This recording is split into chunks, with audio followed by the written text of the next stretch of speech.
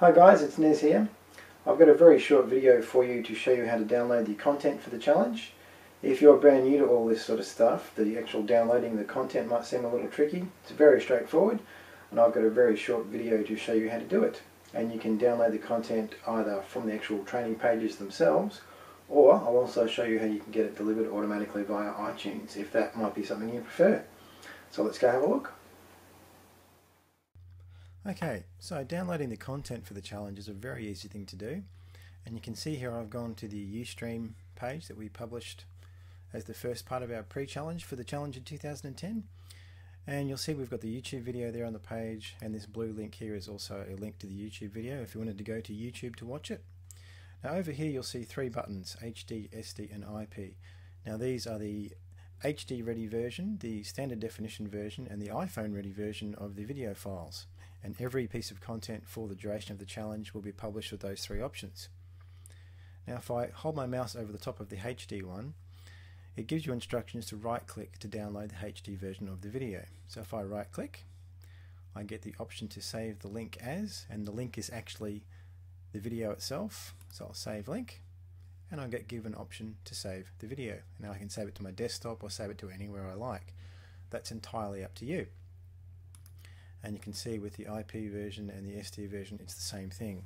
Hover your mouse over the icon and it'll let you know that you need to right click to download. Now you'll also see that the SD version of the videos are compatible with iPad, so all of the iPad users out there, you'll be able to watch the iPad versions of the videos and enjoy those.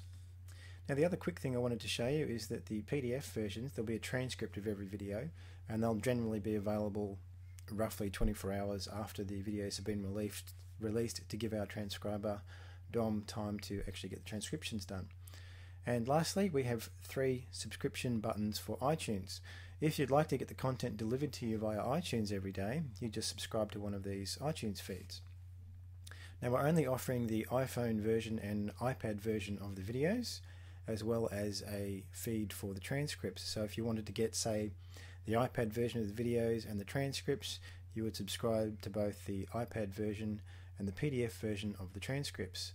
So just to show you what happens, I'll hover over that one so you can see again. Subscribe to the iPad compatible videos feed in iTunes. Now if I click that, it's going to take me to a fresh page. And you'll see up here we've got a link to go straight to iTunes, and if I click on that link, it'll give me an option to open up the iTunes program and subscribe to that feed. And from then on I'll get the content delivered fresh every day, or whenever the content's released. And if I don't have iTunes on my system already, which you might not, there's also a link down here that will take you straight to the iTunes download, so you can grab a copy of iTunes in order to subscribe to the feeds. So that's it, nice and simple, and enjoy the challenge.